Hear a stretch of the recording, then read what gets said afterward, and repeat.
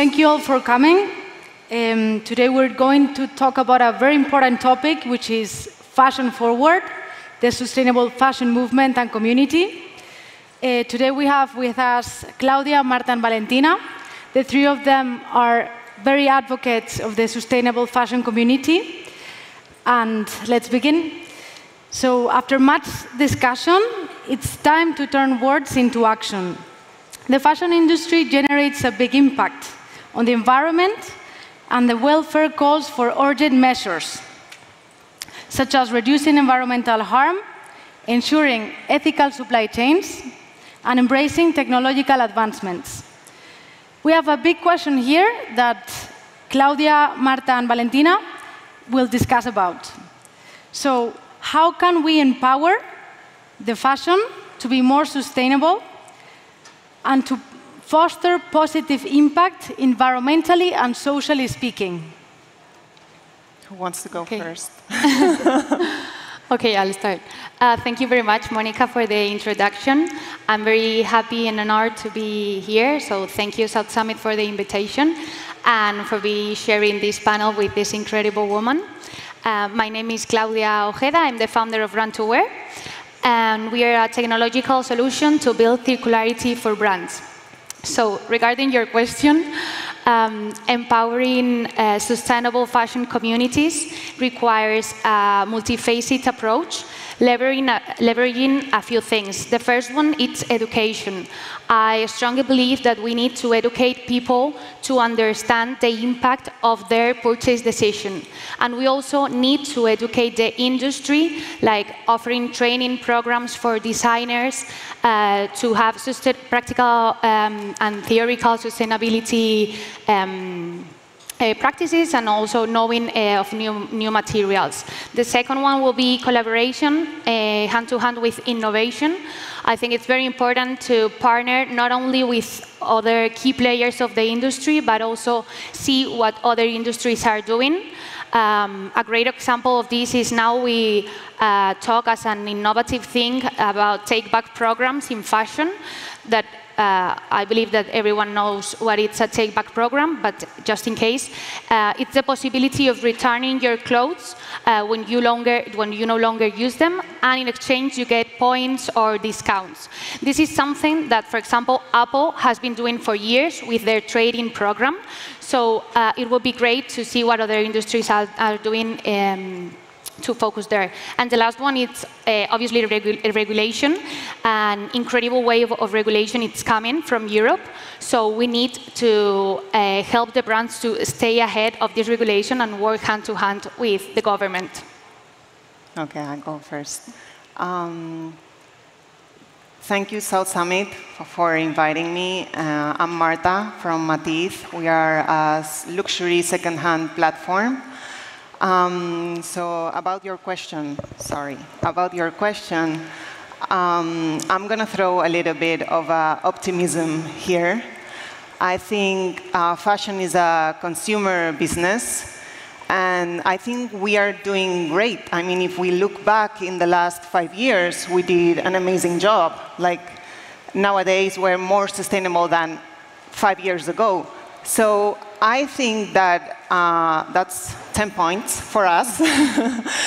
And I think we need to keep doing the good things that we're doing inside the fashion business and other businesses, of course, to go forward into sustainability. I'm going to say also 3 pillars, which I think are important, more into customer basis. So the first one, I think it might be to do sustainable fashion cool, because I think the customer expects that. At the end of the day, no one wants something that is uncool. So the cool will be the first pillar. So create something desirable, something aspirational, so the customer is interested in buying that kind of garment or item.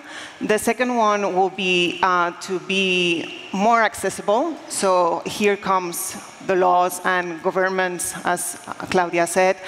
We need to work that the prices from fast fashion and sustainable brands are more or less equal. So when the customer comes, at the end of the day, he's looking at the price ticket. And it's almost impossible for sustainable brands to emerge and to be competitive with such prices that we are having in fast fashion. So I think the second one will be price, to make it more accessible to everyone. And the third one will be mainstream. Like, sustainable fashion should be everywhere. Like, once it's everywhere with the same prices, I'm pretty sure everyone is going to prefer to buy something that it's good quality, that you know the traceability, that you know that it's been made with the right people behind. So those are, I think, the three main pillars that every sustainable fashion brand needs to have in mind to make the sustainability grow in the future. Thank you. So, I agree with Marta and Claudia that education and the product is essential. But, I mean, for my experience as a marketplace, we work with more than 155 brands at the moment. The reason why we started this project is based on giving an alternative to the consumer. At the end, when we started promoting the Spanish slow fashion as a term, it wasn't that established and known in Spain. I mean, we are a culture and we are a country that has been living and seen success stories of very big platforms and having like very easy and fast accessible clothing, accessories with a very competitive price. So the most important thing for us at the beginning was to educate the consumers and actually work with those small and medium brands, which are emerging, and there are a lot of them, and helping them to make the business economically viable. Because there are very good ideas, but at the end you have to sell, and consumers have to feel attractive to that. So it's at the end meeting, like giving an alternative, because right now, I mean,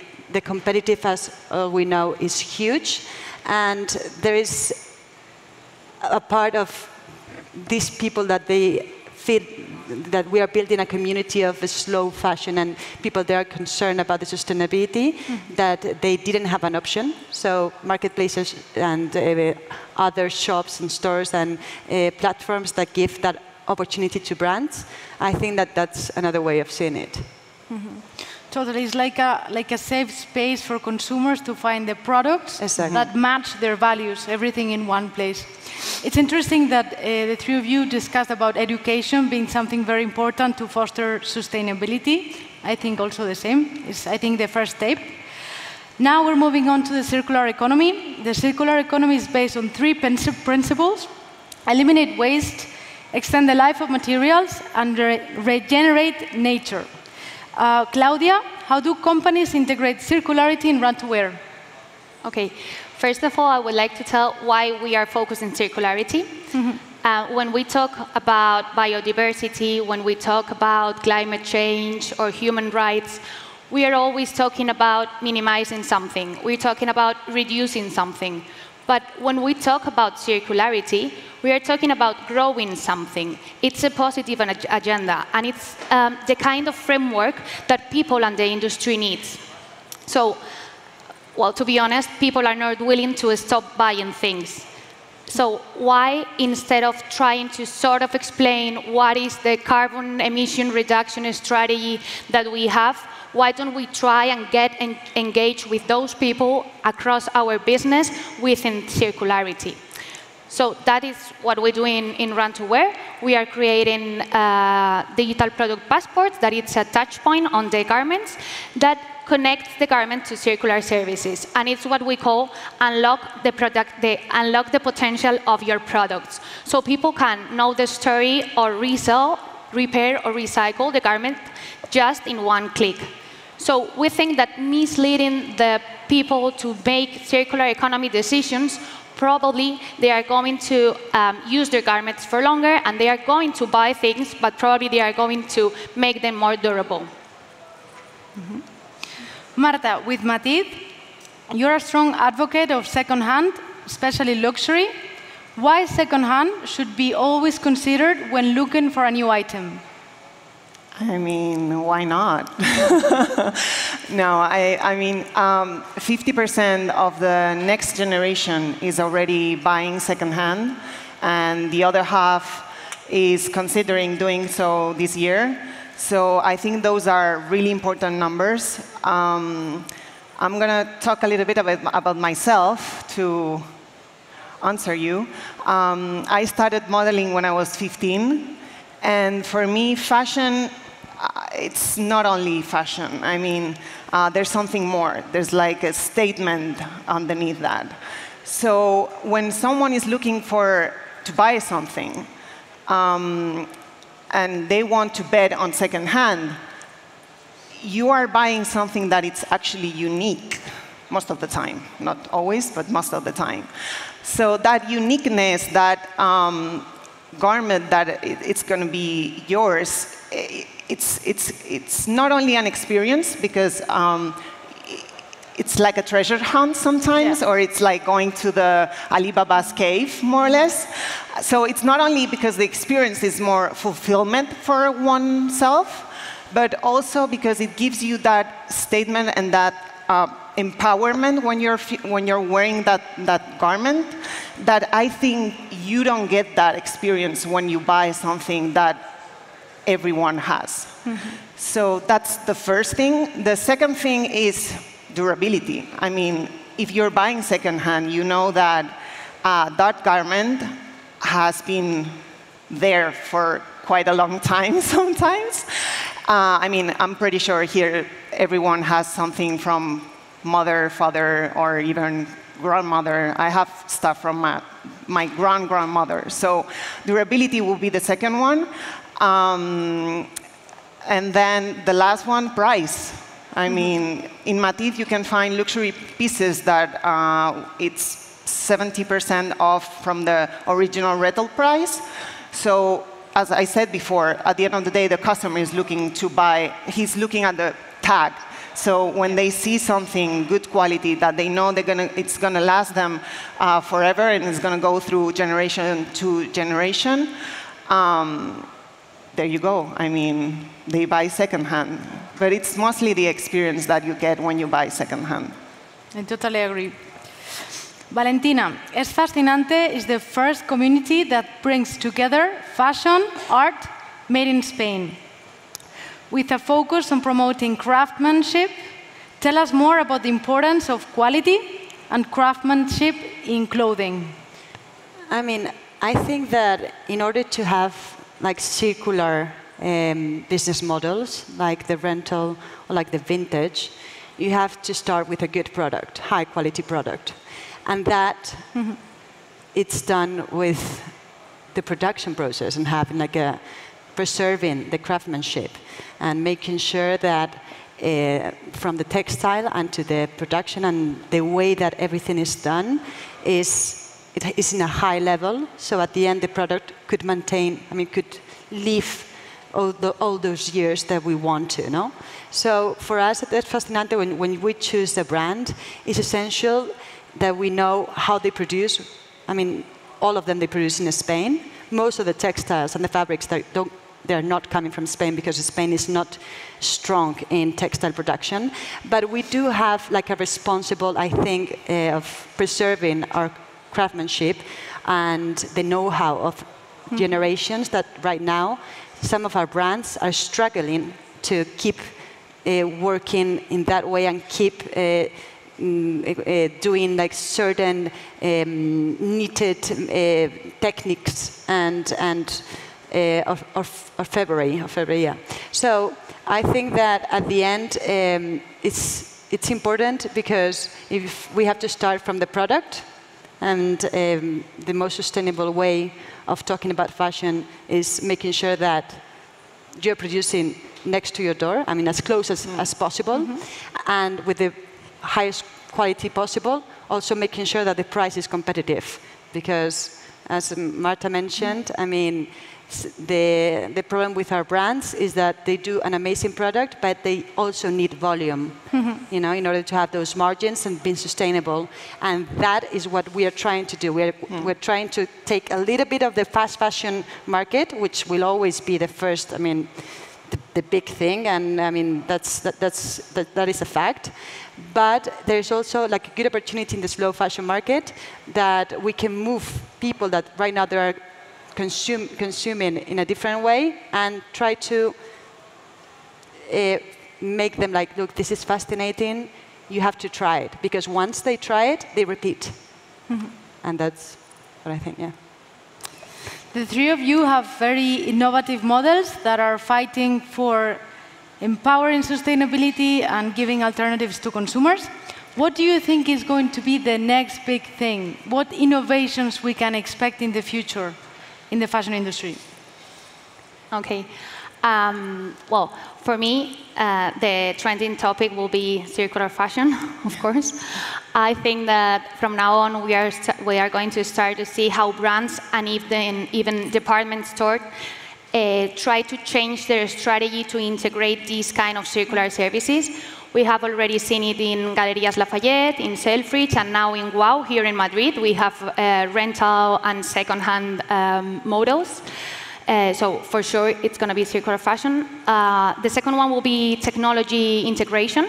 I think what we are going to start seeing how blockchains help us to have traceability, and how artificial intelligence is used to reduce overproduction or predict trends. And well, the last one, of course, it will be the development of new sustainable materials. I mean, I think you said everything. No, I will add only from a customer point of view, I will add maybe to have the transparency that we actually need as a consumer. Like, we have that into food.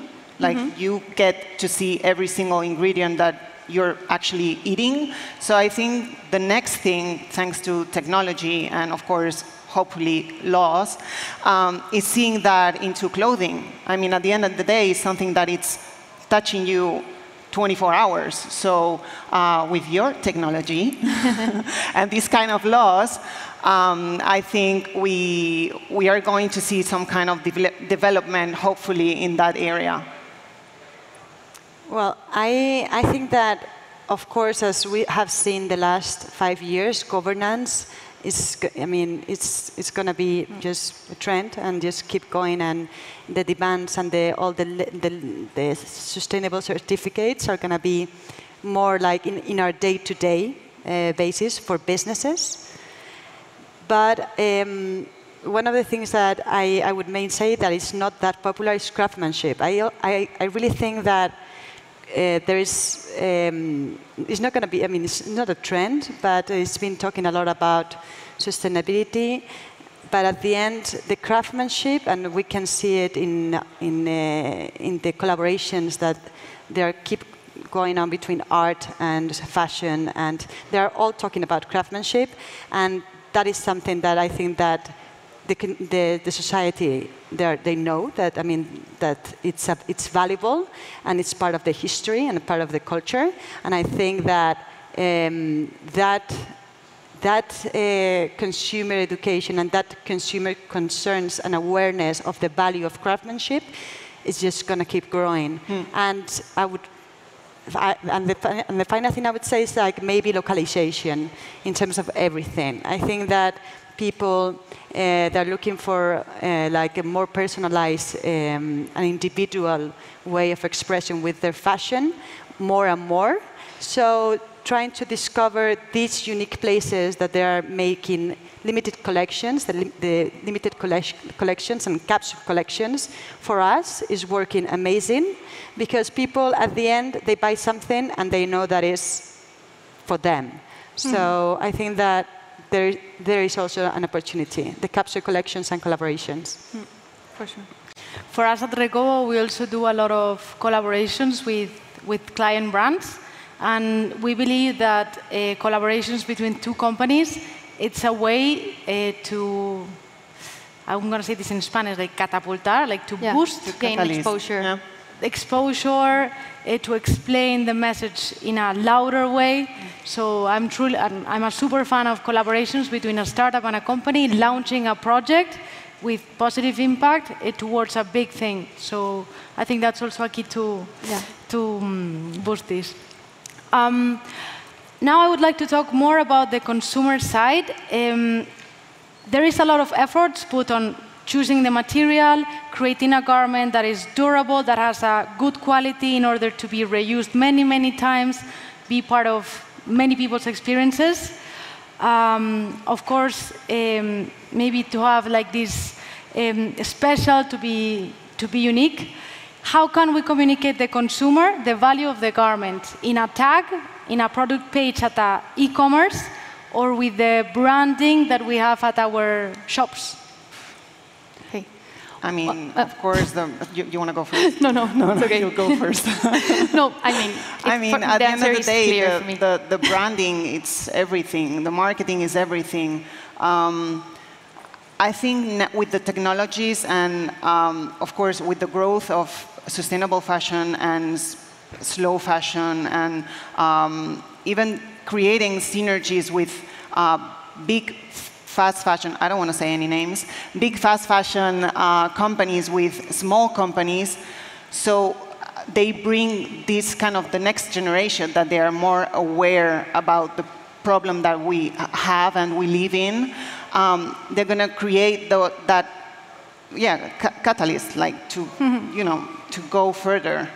So I think the marketing, influencers, of course, you can't put everything on a tag. It's impossible. I mean, you can put it on on the garment, but it's complicated. At the end of the day, I believe that not everyone is going to read that, fully read it. So it needs to be more visual, but always in an optimistic way, I believe. I would say that it's all about, I mean, for us, it's building a community with sharing values. It's one of the key things that it's reflecting to the product and at the end to the consumer behavior. And not everyone relates to the sustainable speech. I mean, not everyone is concerned about that. So there's also different ways of adapting the speech in order to see the audiences and to making that attractive. Because in Spain, as we know, there's no such awareness, so it's not one of the big decision makers in order to make a fashion purchase right now at the moment, whilst in the north of Europe they are. But I think that, for example, the made in Spain is a theme, is a purpose that people actually feel connected. So it depends on the country. I think that you have to adapt and know who is your client and build communities around that, around the values that they believe. I totally agree, and also I think that sometimes maybe it's better to explain a message one way in order to the audience to feel more connected to. Maybe in Spain it's more like quality, history, craftsmanship, maybe, and maybe not northern countries. The data impact of the product is more relevant and people feel more connected to. I want to share a reflection here. The same way influencers help brands spread messages and sell tons of products. Would you imagine that it was the same thing, but for sustainable values and sustainable behavior when making a purchase? What do you think about this? Well, how would it affect in consumers? I think it will be great, but here, well, this for me, it's the great elephant in the room. It's like, okay, they can try to transmit the values and the impact of the garments, but they are really transmitting something that they know it's real. Because brands, like the fashion industry now, the great problem of the fashion industry is to collect, gather, and analyze data. So if even brands doesn't have that data, how can they like spread this? So I will focus more in those type of craftsmanships, artisans, like materials, but not about impact or something that it could be greenwashing. And we know that nowadays they are getting like quite, we have to be careful with this. Makes sense. I mean, for our side, we don't talk that much about sustainability in Spain. We do tend to adapt, as I told you, the speech and how we communicate the product and how we sell it according to different countries. But I would say that we also have to be very cautious, because at the end is it's amazing that all these sustainable companies are rising, and all these textiles are starting to become more accessible to small and medium brands. But I think that for small and medium brands right now, for them, when I talk to them, it's not about that being sustainable in terms of the fabrics, but in terms of economics, because they're not even able to make those margins and have that volume that they need. So for us, in order to communicate this, we are not using that much the figure of the influencer, which is essential to communicate many things, but we are trying to show the process, like the local, how everything is done in order to gain the trust and in order to show them you are buying this and it's taking this amount of time to do it for you. So I think that showing that side, that insider side, it's a very effective, as I saw, way of promoting the sustainable consumer. Because you're showing with a very specific example the effort that it's put into that piece. Exactly. Very interesting. Thank you very much for this conversation. I think we got many reflections around circularity, sustainability, and the future of fashion. So we're going to wrap up for now. Thank you very much. Thank you.